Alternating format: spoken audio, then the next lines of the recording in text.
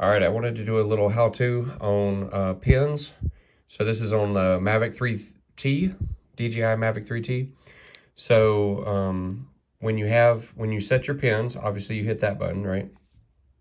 Okay, so I just set one in Africa.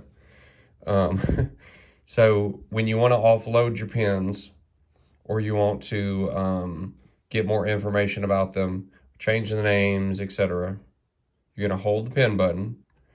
You can go to check all pins, and then under here you can set them to visible, non-visible, change the name, change the color, delete. These are their filter buttons for the how they list here. But then you can export, okay, and you can export the pin file. So that's all your pins.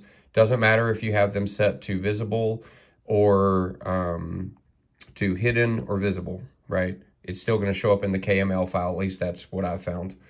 So once you're in the KML file, you can delete what you don't want if you need to share a file with a customer or something of that nature. But anyway, I hope that was helpful.